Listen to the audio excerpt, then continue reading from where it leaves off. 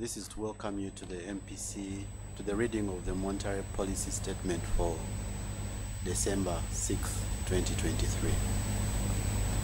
My name is Kenneth Egesa. I'm the Director of Communications Department. I'm going to introduce the members of BOU management that are here, starting with the Deputy Governor, Mr. Michael Atingi-Ego, who's in the middle. Dr. Twinemanzi, who is the Executive Director, Supervision. On the extreme left, and next to me, Dr. Adam Mugume, who's the Executive Director, Research.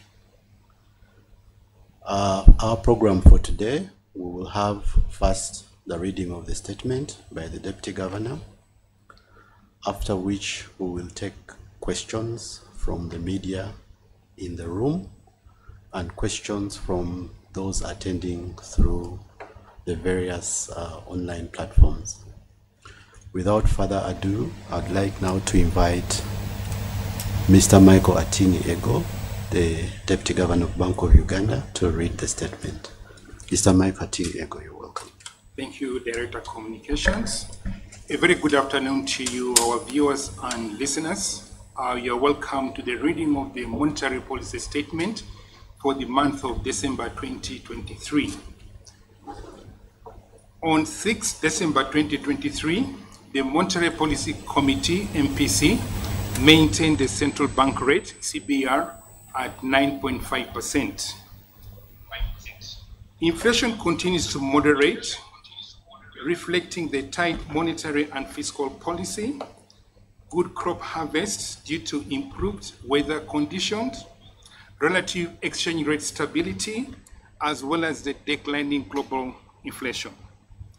However, headline inflation increased slightly in November 2023 to 2.6% from 2.4% in October 2023, while core inflation remained unchanged at 2%. The decision to keep the CBR unchanged reflects the MPC's assessment of the inflation outlook in light of the incoming economic data. The medium-term inflation forecast for December 2023 shows that inflation outlook remains unchanged compared to the October 2023 round of forecasts. Inflation is projected to remain below 5% in the near term, but return to the target in the medium term. Indeed, core inflation is projected to average 2.5 to 3.5% in financial year 2023/2024, up from 2.2 to 3% in October 2023 forecast round. The upward revision for FY 2023/2024 reflects a higher path for energy prices in the short term.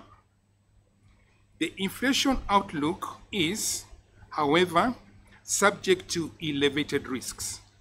On the upside, the current geopolitical conflicts could escalate and feed into higher international oil prices, passing through to domestic pump prices and renewing supply chain disruptions. Furthermore, volatility in the global financial markets could increase, triggering an increased outflow of capital and exacerbating the depreciation of the Uganda shilling. On the downside, global inflation could decline faster, leading to much lower imported inflation. In addition, the current rains could result in bumper harvests, pushing down further the food crop prices. Since the last MPC meeting, the near-term economic conditions or growth prospects remain broadly unchanged. Although the domestic monetary conditions remain tight, the current investment activities in the oil and the gas sector, higher regional demand for exports at the back of expected higher growth in most of the sub-Saharan African countries, resilient remittances and tourism inflows are expected to support economic growth. In addition, the environment will support a recovery in household real incomes, spurring consumer.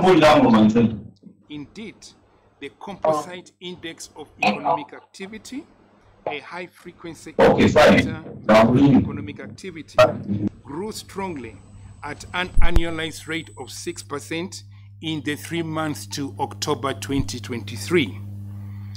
Economic growth is projected at 6% in the fiscal year 2023/2024, and increase to between 6% and 7% in the medium term. Economic growth is projected at 6% in financial year 2023/2024 and increase to 6% and 7% in the medium term.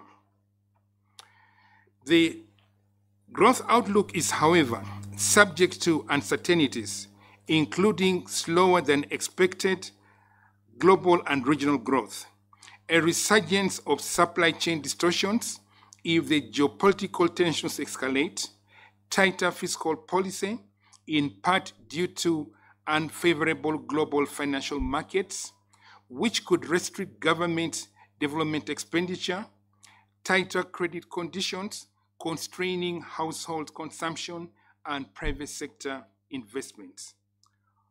Although the outlook for both inflation and economic growth is favorable, the MPC noted that inflation has bottomed out, with significant uncertainties in the horizon. Therefore, keeping the CBR unchanged is necessary to anchor inflation around the target in the medium term, while at the same time supporting growth in private sector investment and socio-economic transformation. Consequently, the MPC decided to maintain the CBR at 9.5%, the bands on the CBR at +/- 2 percentage points, and the margins on the CBR for the rediscount and the bank rates at 3 and 4 percentage points respectively. As a result, the rediscount and the bank rates will remain at 12.5% and 13.5% respectively. Further monetary policy action will depend upon the incoming data and the evolving risks. That marks the end of the reading of the monetary policy statement for the month of December 2023. Thank you for your very kind attention. Thank you very much, Deputy Governor. We will now go straight into the question and answer session. When I call upon you, please mention your name, the media house you're representing for our record. So who's ready to go first?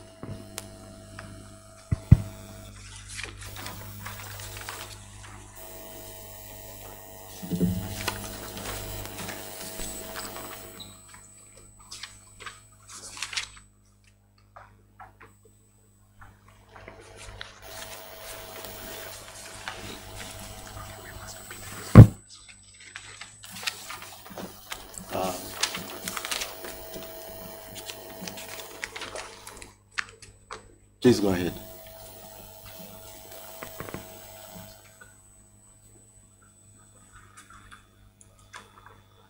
Okay.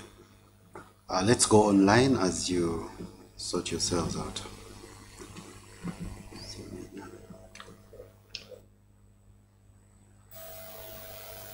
Okay.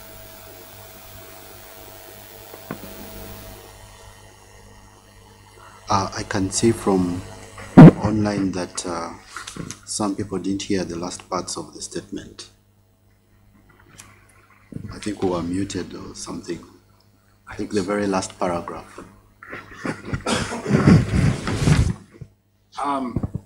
Would you like me to repeat the Yes, last please. paragraph? Yes, please. Yes. viewers and listeners, I am made to understand that some of the audience did not get clearly the last part of the paragraph of the statement, so I'm going to repeat. It read as follows. Although the outlook for both inflation and economic growth is favorable, the MPC noted that inflation has bottomed out with significant uncertainties in the horizon. Therefore, keeping the CBR unchanged is necessary to anchor inflation around the target in the medium term, while at the same time supporting growth in the private sector investment and socio-economic transformation. Consequently, the MPC decided to maintain the CBR at 9.5%, the bands on the CBR at +/- 2 percentage points, and the margin on the CBR for the rediscount and the bank rates at 3 and 4 percentage points respectively. As a result, the rediscount and the bank rates will remain at 12.5% and 13.5% respectively. Further monetary policy action will depend upon the incoming data and the evolving risks, which marks the end of the reading of the monetary policy statement for the month of December 2023. Thank you. Deputy Governor, I'm sure that those who missed the last part of the statement have got it. Okay, so we'll jump back into the questions and answer sessions.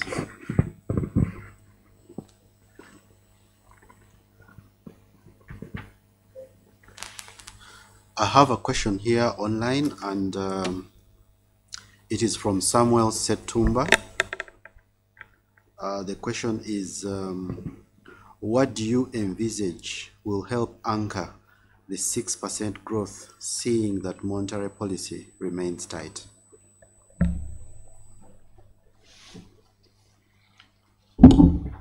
Samuel, as usual, thank you for your very insightful questions. And I think that's a very good question. Yes, monetary policy remains tight, but there are a number of factors which are going to support the 6% growth in the economy. And leading in this is the foreign direct investment into the oil and the gas sector, with its spillover effects to the broader parts of the economy. And also we have had a strong rebound in the exports, driven by slightly higher export prices and also increased volumes. And we also mentioned earlier on that the rebound in the tourism sector, together with its spillover effects to the broader economy, including, of course, the government efforts to ensure that the disbursement of funds to support the parish development model is actually triggering activity at the bottom of the pyramid, including the small, medium enterprises. So I think these are some of the factors which are going to support growth going forward. And also note the fact that because inflation is coming down, the outlook is that this should spur economic activity because we have begun reducing the interest rates, and subject to this risk, we think that if the risks do not materialize, certainly we would continue on this trend. And also the growth of the regional markets where most of our exports go, that is in the Sub-Saharan Africa, which accounts for about 50% of our regional exports, is going to support the export sector. I think that basically is from how I see it. Maybe Dr. Damuguma has something to add. The only thing I can add on is we are seeing better weather now, and I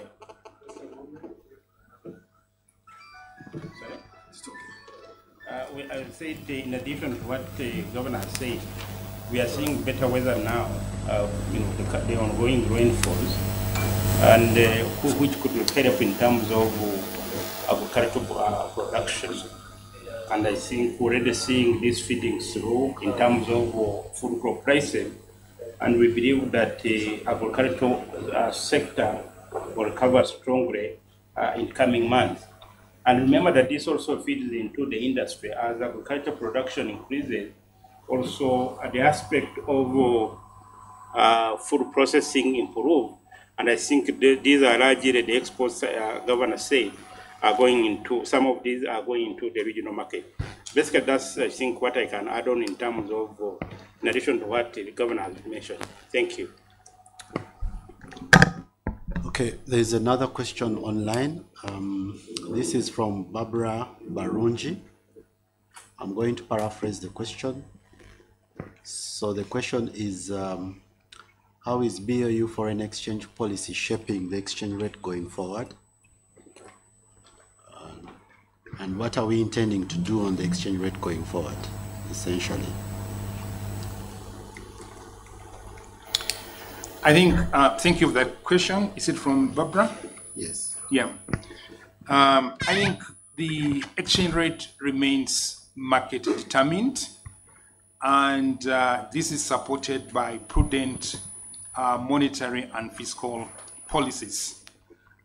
Because once you have imprudent monetary and fiscal policies, they spill over into the foreign exchange market. So to date, we've had prudent monetary and fiscal policies, which have delivered lower inflation and also contributed to the stability in the foreign exchange market. So going forward, our exchange rate will remain market determined, and Bank of Uganda will only, and in the unlikely circumstances, intervene if the need to do so does arise on account of very volatile conditions. So that's how I see it going forward. Thank you. Yes, please. Thank you.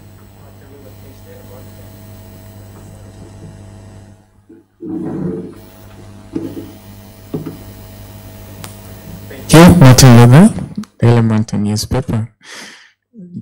Deputy Governor, I listened to your presentation, and I picked some 3 things that maybe you'll have to address them.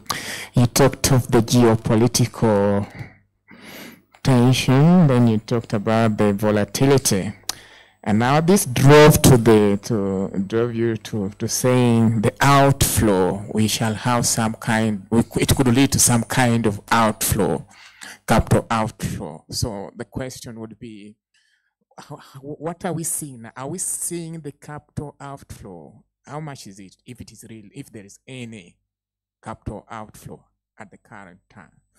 Is there any problem with that? Are we seeing a lot of capital outflow, maybe compared to maybe a year ago, like the other year?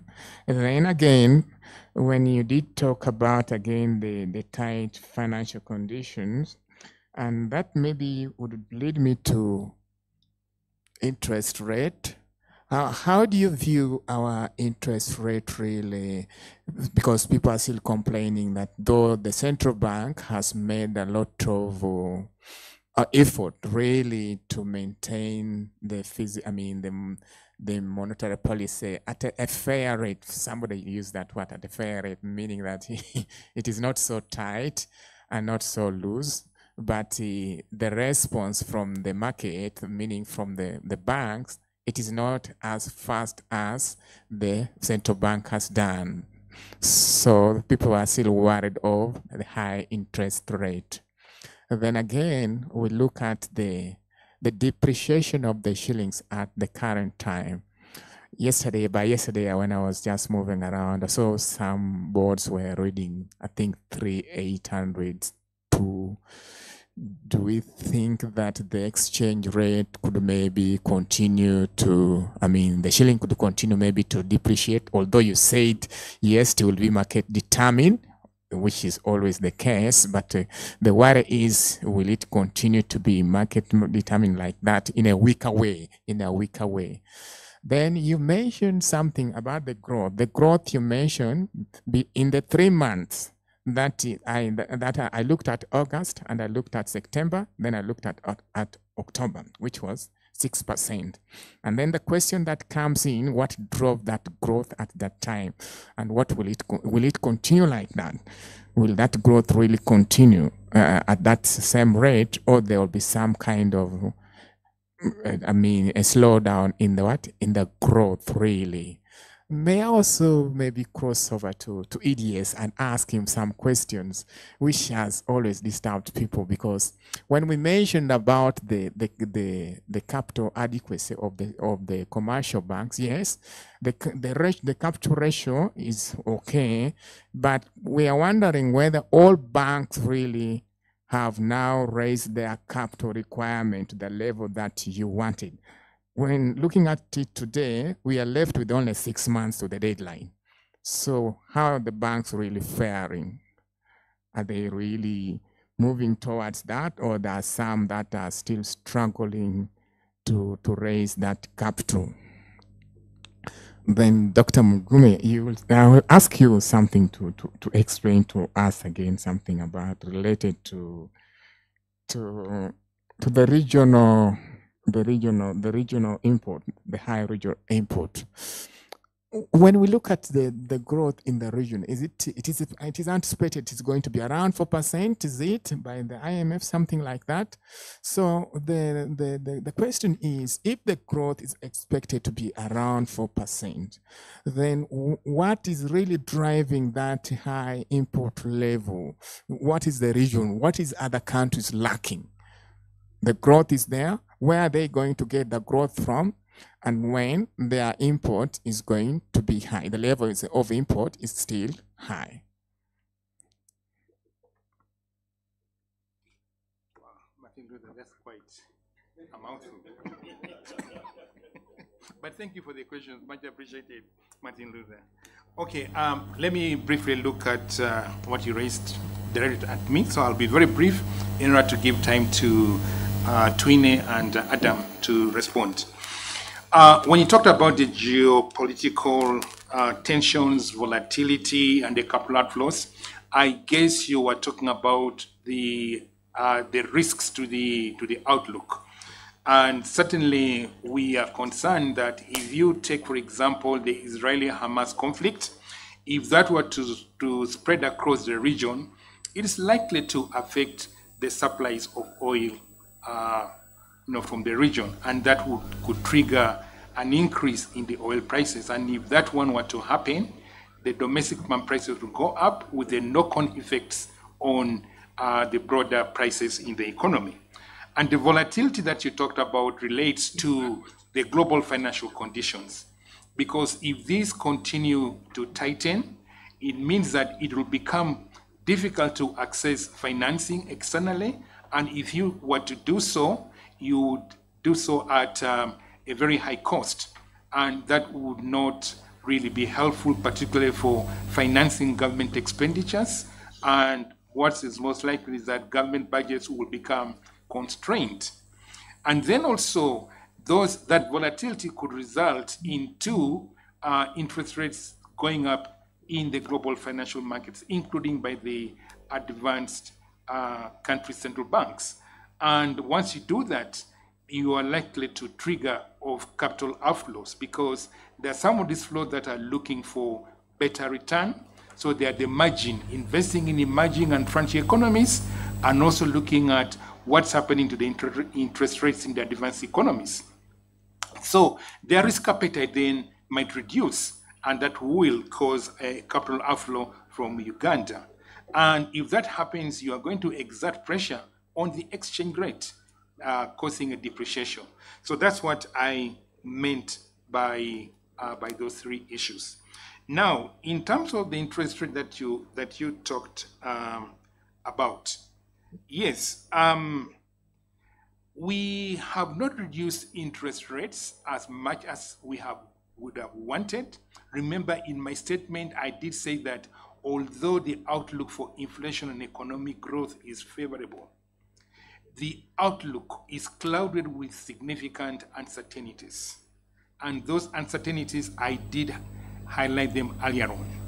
Now, if you were to lower interest rates in a situation where you have significant uncertainties going forward, in the event that those uncertainties materialize and cause upside risk to your inflation, then you have to have a rethink whether to raise the interest rates again. And therefore, that kind of up and down changes in the policy rate is not good for a central bank. So we monitor not only the outlook, but also we keep an eye on what is happening in terms of the outlook. Are the risks and uncertainties, are they increasing, are they reducing? And that guides us. So that's what we call incoming data that will also help us.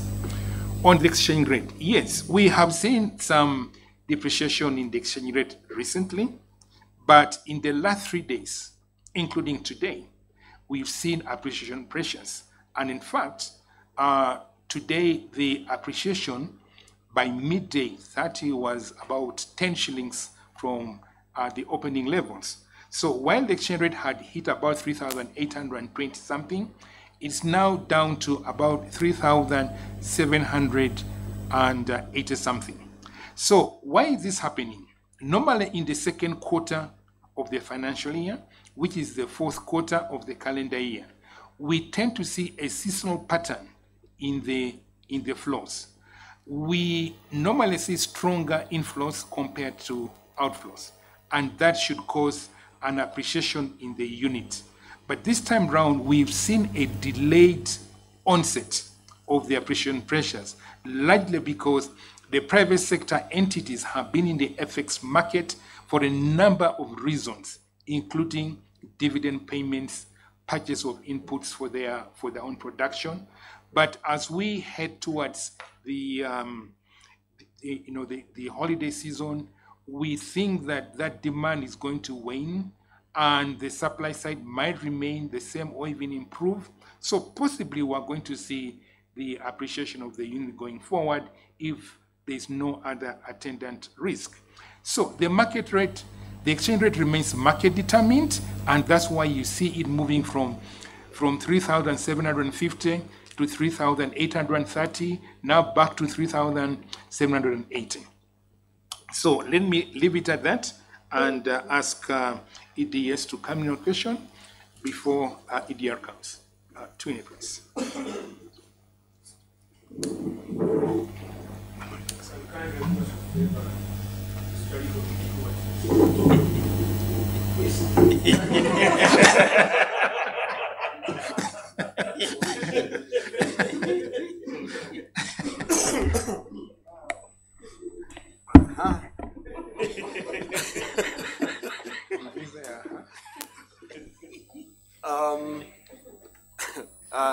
Thank you, Deputy Governor.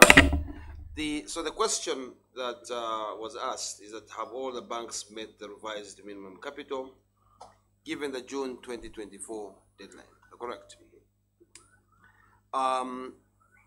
Yes, largely yes. There are about 3 or 4 that had to submit what are called capital restoration plans, in which then we track how they are meeting, bringing in the capital to meet the requirements. But generally, all the banks are well capitalized, and this will be, of course, reflected in their financial statements at the end of the year when they finally come out in April next year. So you've got to understand that, remember, it was phased capitalization. So the final target is 150 billion shillings for Tier 1 in June 2024, 25 billion for Tier 2 in June 2024, and 10 billion now, that has now since been amended by Parliament to 5 billion for the MDIs by June 2024. And in between, they had intermediate targets. So for the Tier 1s, it was 120. For the Tier 2s, it was 15. And then for the Tier 1s, initially it was 5, but now with the revised minimum that Parliament subsequently approved, that figure has also changed, but they are all basically compliant. So the way we're tracking the banks is we ask, where are you vis-a-vis where you should be by end of December? Then where are you vis-a-vis where you should be by end of June? A number of them are already at the June figure. For those who have not, they have submitted what are called capital restoration plans, and on which on a monthly basis we track with them, how they are complying and bringing in the money to ensure that they meet the capital requirements. Okay, thank you, Trini. Adam? Let me respond to two questions. I think one was on interest rate and credit, and then regional growth. I'd move.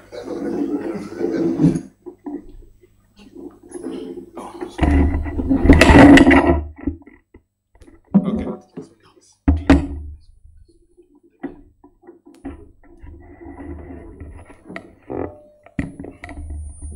All right. Let me start with putting into perspective what he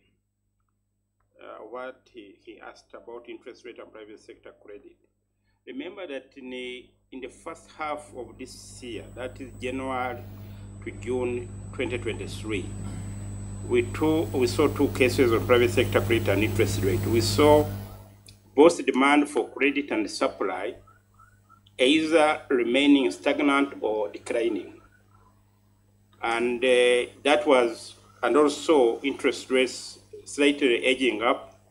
And I think by June 2023, weighted lending interest rates was around 21%.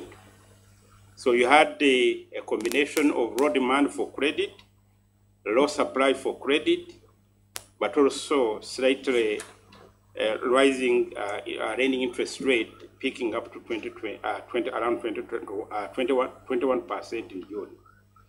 We started using monetary policy, I think, in August. We eased slightly in August by 0.5 percentage point. Then what have we seen since then? We see that actual lending interest rates weighted now have averaged between then and to date, they have averaged around 18.8%. So which means that actually there's some bit of feed through from the monetary policy action into lending interest rates. Secondly, we have started seeing a slight recovery of demand and supply for credit. And I think you will see in the detailed report, we are reporting a growth in terms of both demand for supply of credit. However, that said, we still see nervousness into credit extension. We still see a bit of risks being elevated and uncertainties also in lending behavior, because also they are reading from the same script of global uncertainty and crowded environment. And I think that's where there's sluggishness in terms of, also there's a bit of tightness in the financing condition. However, as I said, we are seeing an improvement on that line, both in the lending interest rates and also private sector credit extension. And we believe that this will be part of the story that is supporting economic growth, as the governor said. On the regional growth and imports, your question is growth is 4.7, and then where I never got it collected. But let me say what I understood. In the African context, we see growth, yes, I think remaining between 3 and most of the countries actually 3 and 4%.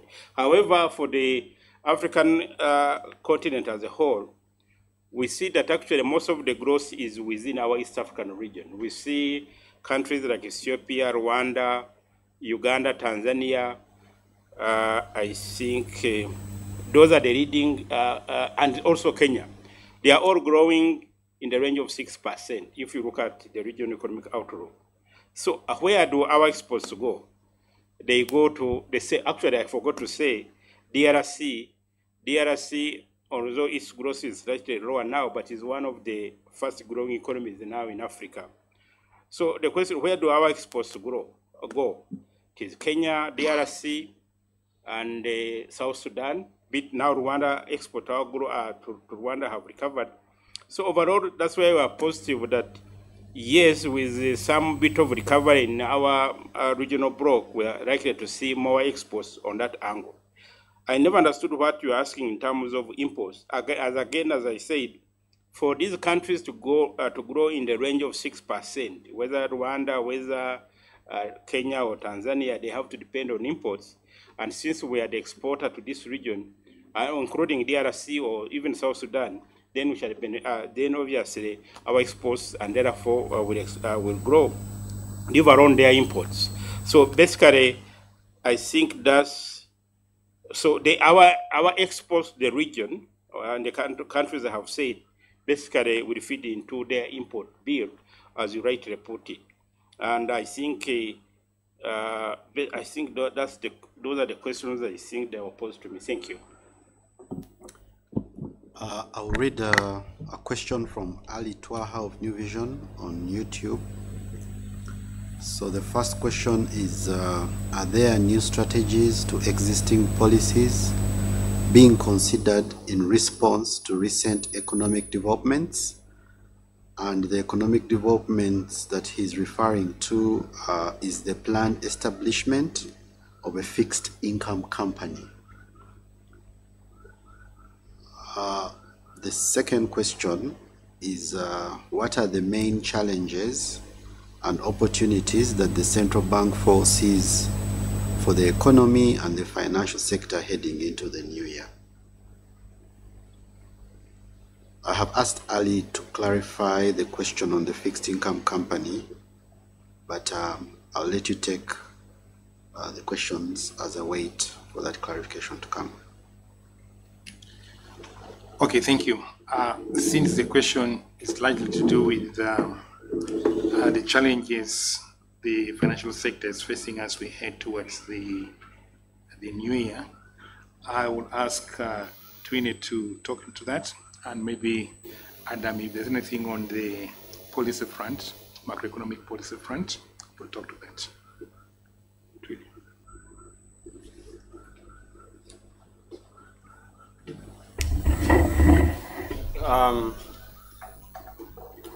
Do I still need to twist?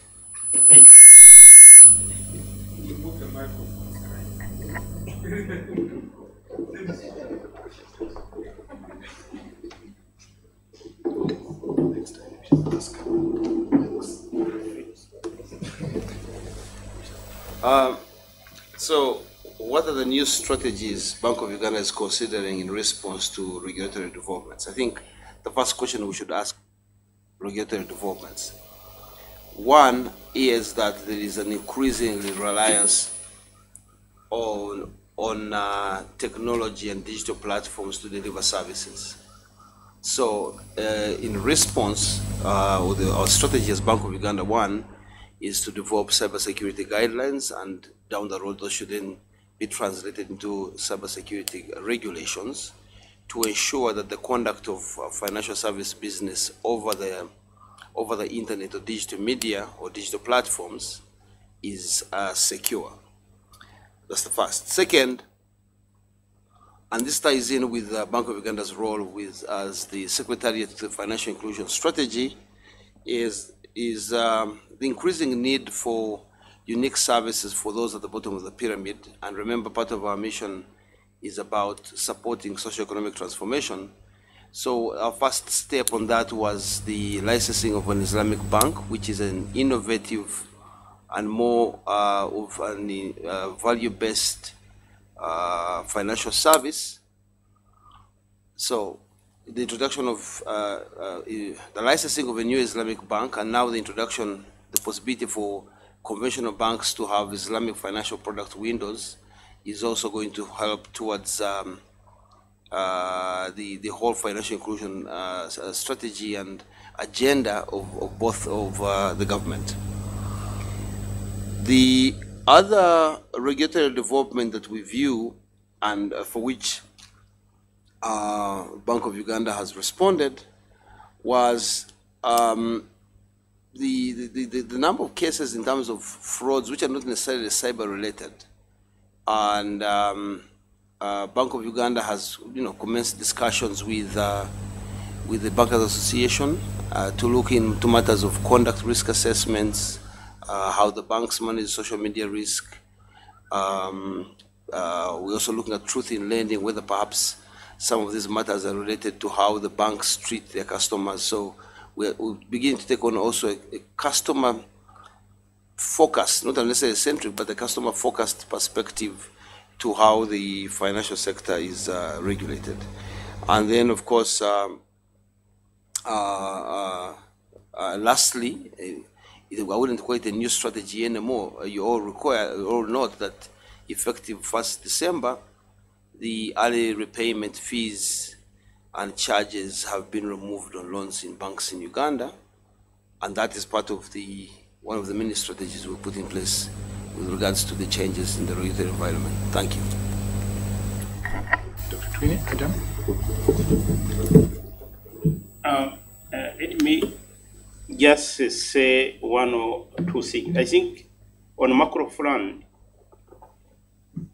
we cannot have economic growth and economic transformation amidst rising, for example, inflation, or, So the fact that we emphasizing to ensure the center or the focus of monetary policy or policies at macro front is to make sure that demand matches with the supply in the economy at any given time, so that you don't have a spike in inflationary pressure. Because, as I said, there is no economic growth or socio-economic transformation unless you first handle the aspect of macro stability, enshrined in the price stability. And I think, therefore, that remains our focus. Whether today, whether tomorrow, that is the mandate of the central bank, and that will remain driving the policies, whether next year or the year after. So basically, yes, we acknowledge that we are living in an environment that is hostile, with overlapping shocks, whether wars, whether etc. So the question, therefore, under these overlapping shocks, whether domestic or supply, ensuring that the demand continuously matches with the supply remains the focus of monetary policy. And I think even this monetary policy statement basically is emphasizing that. Thank you. Okay, we'll take one more and then close. Please go ahead, Martin Luther. Pascal. Doctor, let me just draw you back to the question of foreign exchange reserve. Where do we stand right now? Is it growing or it is declining? And that's it, because we really want to know that.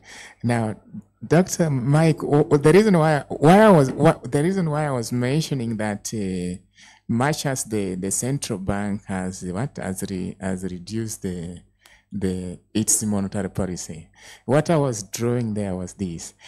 People look at the rate of the central bank.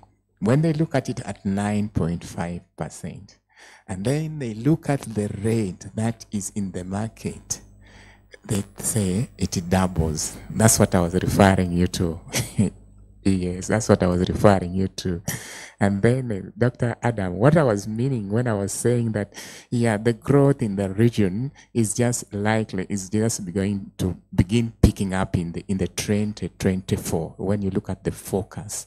But you went ahead and anyway, you answered it. But what I was referring to, that growth, I was meaning that the growth in 2024 is expected to improve compared to what it has been now, and which you said, because of that growth, then our export will be needed on those other countries where we shall be benefiting from it.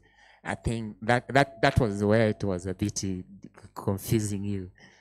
I think that's why you were saying you didn't pick it. That's why I had to go back to repeat that. But it's not a question. I was just repeating what I was trying to draw your attention to, how the central bank rate is being doubled. When they look at it, they say, oh, it is 9%, and the other one is 21%, just like you have said.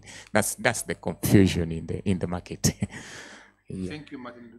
Which doctor were you referring to?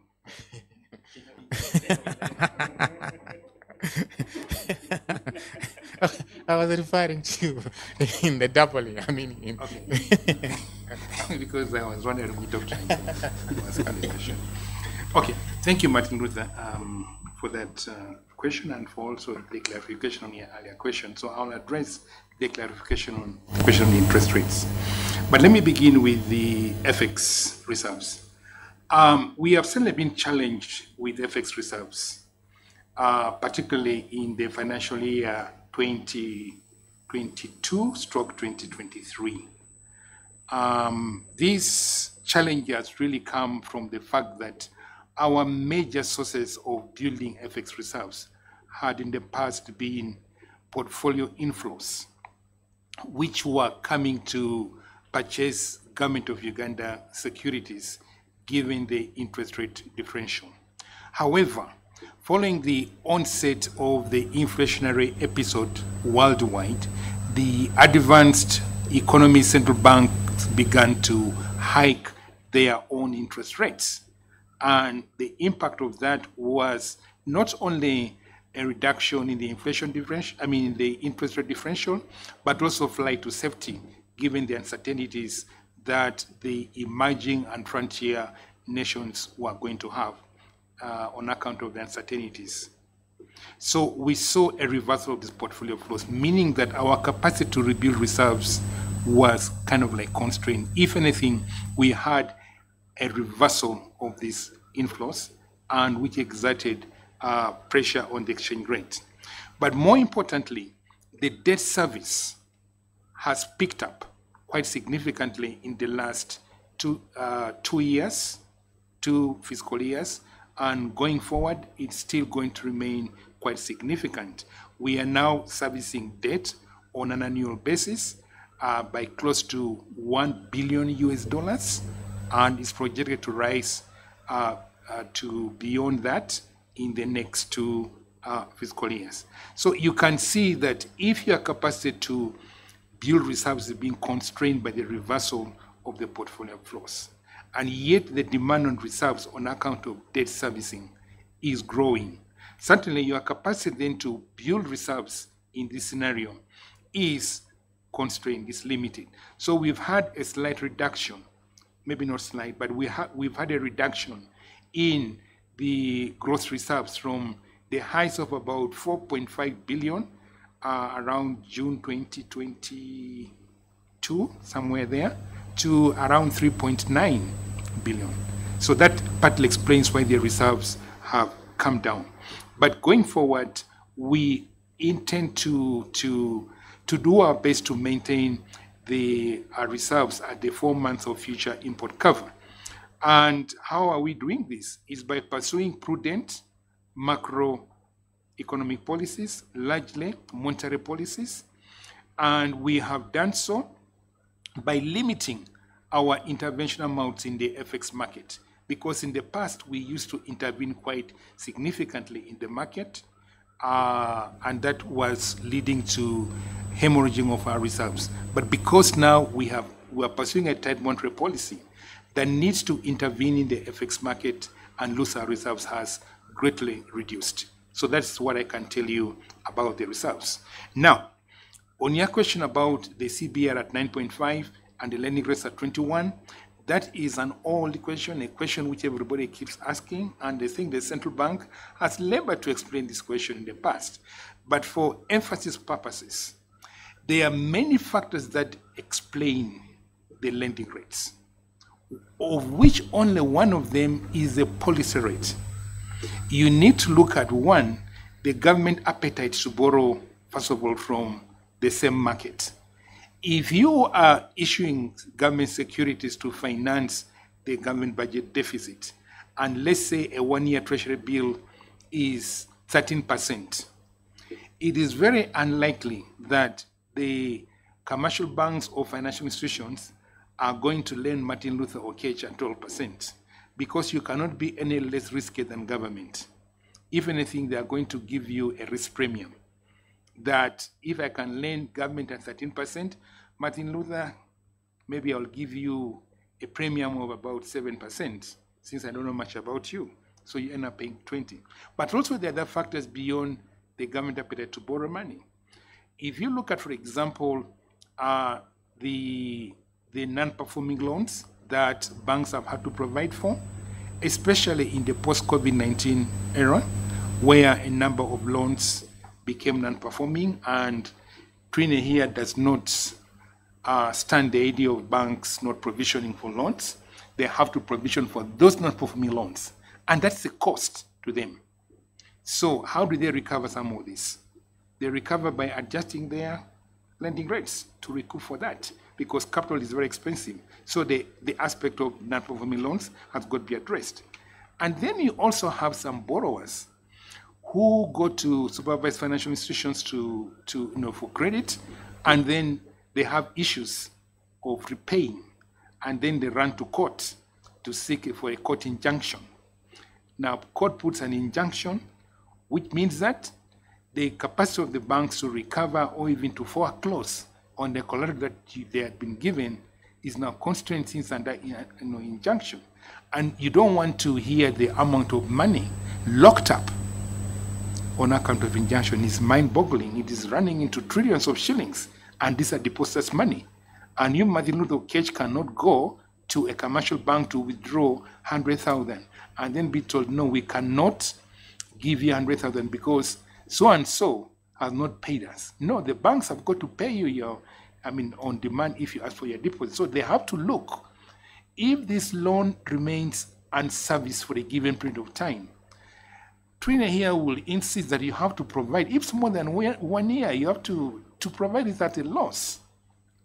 Now, how long have these guys waited in commercial courts to have these cases sorted out? It's more than 1 year. So look at the amount of money locked up there. It's about north of 5 trillion shillings. And that's depositors' money. And then, of course, you have the culprit also, arrears payment by government. You have some suppliers who have supplied goods and services to government, but their monies have been paid, either because the arrears has not been verified or for another reason. So all those things are in there. Now, if you had borrowed money from a commercial bank for the purpose of supplying government goods and services and you haven't been paid, it means that loan is now a problem. So there are many factors that enter into the determination of the lending rates beyond just the policy rate. So we might reduce the policy rate, but as long as you don't address those structural factors, the lending rates will not come down at the same pace as the policy rates. I don't know, Adam, you wanted to address the clarification?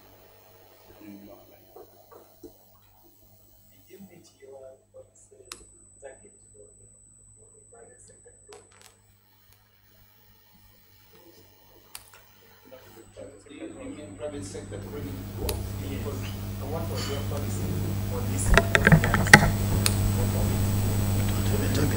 It's not have a target. We don't have a target for that. Okay, we'll take the last one and then close. What is my name? I'm from Teachers Credit. This is 2023 December. We are ending the year. A few days from now, we shall see 2024. Some will, others not. I hope we do. What is the message, Bank of Uganda's message to an ordinary Ugandan especially, as we end 2023 and as we go into 2024? People have been crying, money is scarce, things are expensive. What is your message as Bank of Uganda as we end the year and as we prepare to go into 2024? Thank you so much. Mr. Mwongi, I want to believe that we are all going to enter the new year, 2024, and thank you for your question. So first of all, I would like to thank the people of Uganda for understanding that the need to lower inflation was a top priority for government, and as a result, we had to tighten monetary policy in order to bring inflation from the highs of 10.7% in October 2022 now to the low of about 2.6 in November 2023. Certainly that achievement has come with a cost in that the monetary conditions have been tight, for which we appreciate. But like Adam mentioned earlier on, there was a need to equilibrate, to bring supply and demand in line so as to bring inflation to where it is. So going forward, our message is that the Bank of Uganda is committed to ensuring that prices remain stable so that this inflation does not erode the purchasing power of the incomes of the people of Uganda. Because the higher the inflation, the lower the purchasing power of your incomes or of your revenues. So that is one message. And then also we are committed to financial sector stability. We want to ensure that the financial system is sound, because we don't want a situation where you wake up in the morning to go to your financial institution and you find a placard on the door closed. So we are committed to ensuring that the financial system remains sound and stable. And we're doing all this because we want to support the government efforts of socio-economic transformation by ensuring that we have financial inclusion so that the people at the bottom of the pyramid also benefit from being financially included. When you're financially included, it means that you have access to financial services, and not only access, but also usage of some of the financial products. We are beginning to see some of the products at the micro level, for example, micro savings, micro loans, and micro insurance. And once you do that, you are securing the livelihood of the people at the bottom of the pyramid. They can borrow money to expand on their businesses. They can also save in order to ensure that they insure themselves against the vulnerabilities that they face should this materialize. And also when they take some microinsurance services, you ensure that that you minimize the adverse impacts of unforeseen shocks. So our message to the people of Uganda is that we are committed to doing all those things for the betterment of their well-being. And of course, to wish all the Ugandans a Merry Christmas and a happy 2024 as we work together to transform this country. Much, Michael, but before we go, and at the risk of sounding like a broken record, this is the very last question, and it is, what is the latest update on the issues that put Uganda on the grey list of FATF? I thought it was an important question for us to respond to. Okay. What is the latest update on the issues that put Uganda on the grey list by FATF? Twini, you can address that. I will address that.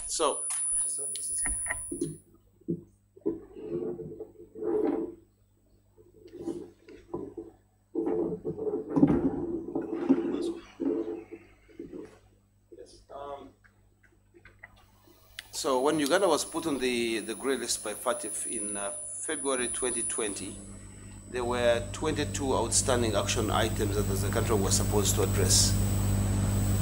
As at the last face-to-face meeting with the FATF in September 2023, all 22 had been largely addressed. This month, in the month of December, there will be an on-site examination by the FATF team to come and verify with Uganda that the actions and the explanations we've been providing are indeed true, and would expect that the final decision on getting us off the grey list should be made at the next FATF plenary in February 2024. Thank you. Thank you very much, Deputy Governor, Mr. Michael Atingi-Ego, Executive Director Research, Dr. Adam Mugume, Executive Director Supervision, Dr. Twinemans Tumugwine. Viewers out there for joining us. This marks the end of the reading of the Monetary Policy Statement of December 6, 2023.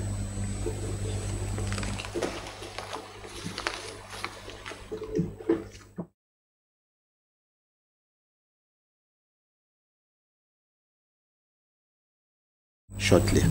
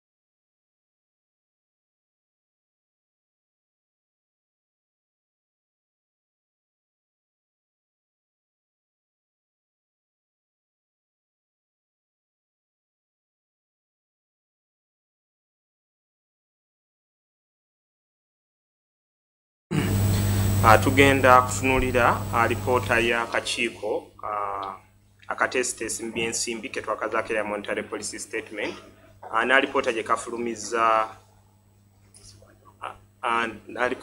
kafulumizza mwezi ogw'12/2023 okutwaliza awamu akakiiko kasazeewo okusigaza akabonero ke twakazaako erya central bank rate ku bitundu 9.5 buli 100.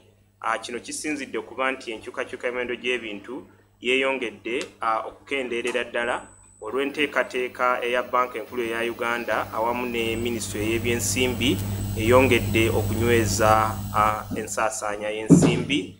Okutwaliza awamu tulabye nti n'amakungula gabadde malungi olw'embeera y'obudde okweyongera okulongooka ate n'empanyisiganya ya siringi ya Uganda ne ssente z'amawanga amalala nayo yeeyongedde okukkira ddala ate n'enkyukakyuka y'emiwendo gy'ebintu mu nsi zonna yeeyongedde okukkakkana. Era tulabye nti alipoota ya Ubosi yalaze nti enkyukakyuka y'emiwendo gy'ebintu yagenze ku bitundu 2.6 buli 100 okuva yabadde ku bitundu 2.4 buli 100 mwezi ogw'Ekkumi omwaka oguwedde. Akakiiko bwe kakubyemu ttooki mu maaso kalaze nti okutwaliza awamu bwe batunuulira enteebereza y'enkyukakyuka y'emiwendo gy'ebintu okugenda mu maaso tekyuse mu lukiiko luno bw'ogigeraageranya n'olukiiko ogw'omwezi ogw'Ekkumi era balaga nti okutwaliza awamu enkyukakyuka y'emiwendo gy'ebintu ejja kusigala wansi w'ebitundu 5 buli 100 mu myezi egijjawo mu maaso we tunaatuukira mu mwaka 2023 okuggwako ejja kuba ku bitundu nga 2.5 okutuuka ku bitundu nga 3.5 okutwaliza awamu. Naye akakiiko kaluŋŋamizza nti wadde ng'ogwo guli gutyo balaba nti enkyukakyuka y'emiwendo gy'ebintu eno eyinza okweyongerako waggulu singa obusambattuko obuli mu mawanga ag'enjawulo buleetamu okuziŋŋamya entambula y'ebintu ekiyinza okukosa ebbeeyi y'amafuta ne tukirabira mu masundiro g'amafuta wano mu Uganda yattu ate ne balambika nti singa n'empanyisiganya ya ssente ku katale ak'ensi yonna ako nako kayinza okukosaamu essente eziyingira mu ggwanga ekyo ne kyongera okusereba kwa siringi ya Uganda. Ne baluŋŋamya nti wadde ng'ogwo guli gutyo singa enkyukakyuka y'ebintu mu mawanga gali amalala naye yeeyongera okukka ekyo tulabika nga kiyinza otuyamba okulaba nti enkyukakyuka y'emiwendo gy'ebintu mu Uganda nayo ekkira ddala.